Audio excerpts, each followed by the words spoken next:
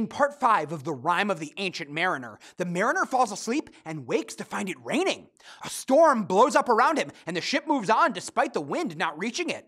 The dead crew rise up and begin to take their posts and sail the ship.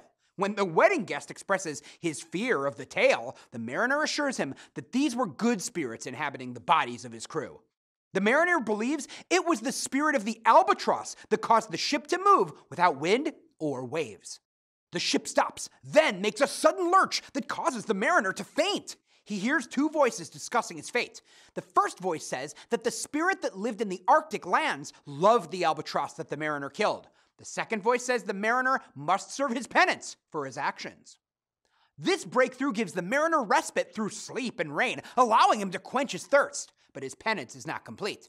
The natural world is still in upheaval, as evidenced by this violent storm. The storm, however, never reaches the ship, due in part to another appearance of the supernatural. All of the dead sailors return to their duties on the ship and sail it. These men are not possessed by demonic forces, as the wedding guest fears, but by angels called seraphs. Here is another aspect of the sublime, the grandeur of nature's storm on the sea, paired with the spiritual power of God in light of his angels. Still another instance of the supernatural intrudes as the spirit from the South Pole continues to steer the ship even after the angels disappear. All three are united to bring the mariner home to safe harbor so he can continue his penance. Whether the voices the mariner hears during his fit are supernatural or spiritual in nature is left open to interpretation.